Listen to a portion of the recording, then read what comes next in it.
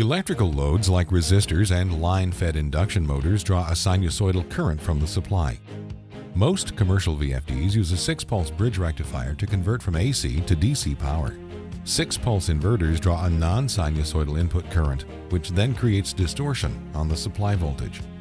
The voltage distortion is undesirable because it can negatively affect the operation of other electrical loads.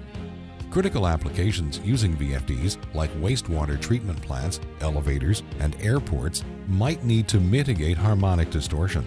There are a number of ways to address harmonics, but harmonic filters strike a good balance between performance and cost. KEB's Z1 harmonic filters are designed to meet IEEE 519 harmonic levels. The filters are offered in graduated sizes up to 400 HP. In order to achieve the best possible performance, KEB offers filters for different electrical mains around the globe. Filters are available for both 230-volt and 480-volt AC mains. Additionally, filters optimized for both 50 Hz and 60 Hz mains are offered. KEB filters are intended to be used for demanding industrial VFD applications and feature a 150% current overload rating for 60 seconds. As standard, the units feature overload protection and temperature sensors for the filter windings.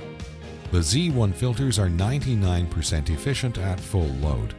This is achieved through the use of high-quality steel laminations and winding configuration.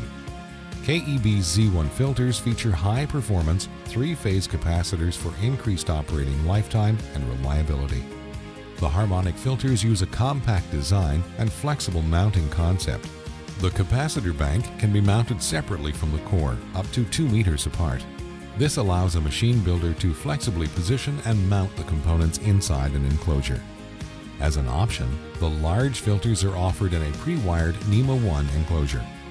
KEB harmonic filters are UL listed and carry a CE mark to ensure the highest quality and performance.